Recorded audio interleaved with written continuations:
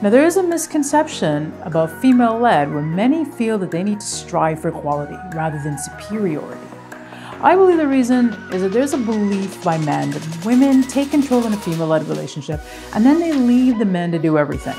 Now, this is completely false because just because you lead and make decisions doesn't mean you're not working equally as hard or even more. Presidents and prime ministers don't lead countries and then sit back and hang out every day.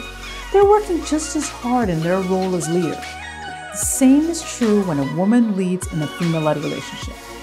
Both people are working to accomplish their goals and towards creating the best marriage or long-term relationship possible.